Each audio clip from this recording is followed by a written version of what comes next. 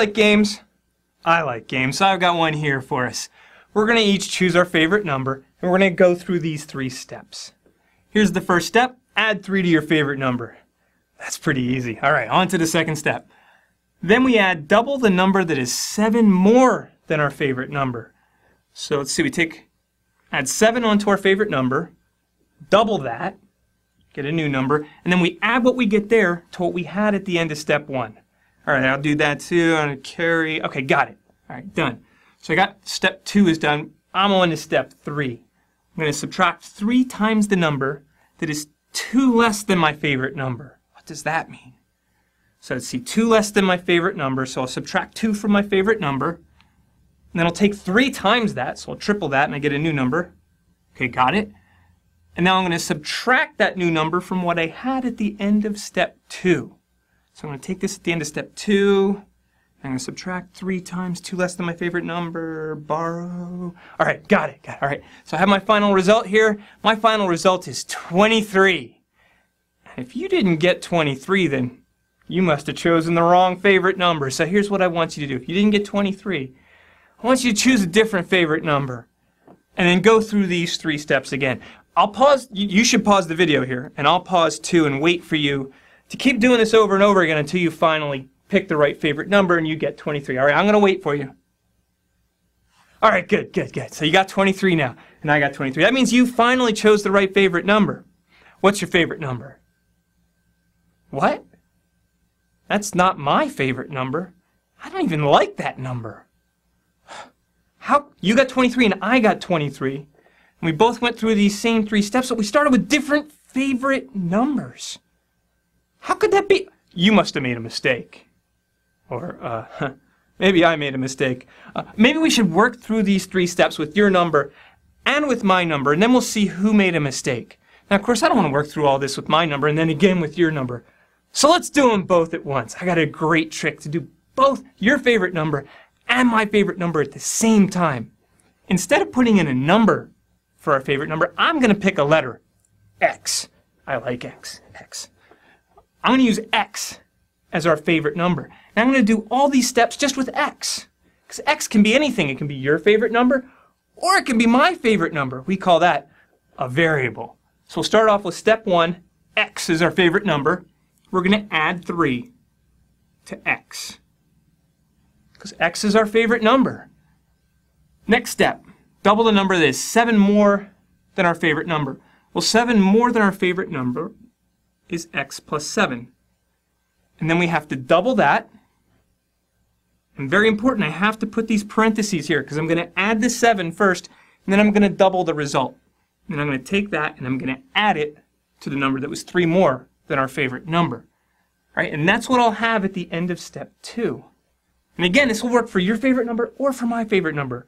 You can check it. Stick your favorite number in there for X. You should get out what you had at the end of step 2. All right, so on to step 3. 3 times the number that is 2 less than your favorite number. All right, so we'll start with 2 less than our favorite number. That's X minus 2. Then we want 3 times that.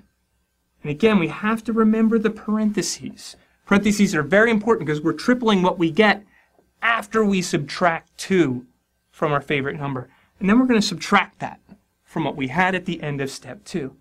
And that's our number. Not 23. So it looks like 23. I'm going to put in my number for X and see if I get 23. You put in your number for X. See if you get 23 too. Yeah, mine comes out to 23. How about yours? Oh, you say yours does too? I don't believe you. But let's simplify this a little bit. Well, for starters, we can go ahead and multiply some of these out. We can use the distributive property. So we can't do much with the X plus 3. We'll just leave that here. But we can use the distributive property right here. And we get 2 times X. And that'll be plus 2 times 7. So all we're doing here is multiplying the 2 by each of the pieces inside the parentheses. We're going to do the same thing over here. We'll have the minus 3 times X. And then the minus 3 times the minus 2. Again, very important to remember our signs. We have the minus 3 out here, so we have the minus 3 outside on both of them. Times the X times the minus 2. Very important to remember our signs. All right, so we can multiply these out, and we'll have X plus 3 plus 2 times x. 2 times 7 is 14. Minus 3 times x. Minus 3 times minus 2. Minus times a minus is a positive, plus 6. Well, that's a little bit simpler than this was. Now we can reorganize this. We can put all the constant terms together, the 3, the 14, and the 6. And we can put all these things with x's together as well. We can move all this around. We have x plus 2x minus 3x. Puts all our x terms together.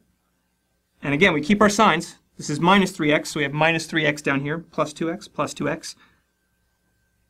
And then we have plus 3, plus 14, plus 6.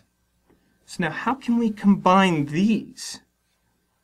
Distributive property again, we can factor out the x.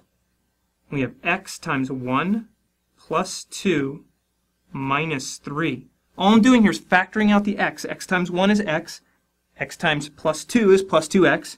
And x times our minus 3 here gives us minus 3x. And then I combine these. 3 plus 14 is 17. 17 plus 6. Aha! There's 23. But what about 1 plus 2 is 3. 3 minus 3 is 0. 0 times x, the x goes away. And we could have seen that up here too. It kind of makes sense, right? X plus 2x, that gives us 3x's minus 3x. That goes down to nothing. The x just cancels out. All the x's go away and we're just left with 23. So it doesn't matter what our favorite number is. We always get 23 in the end.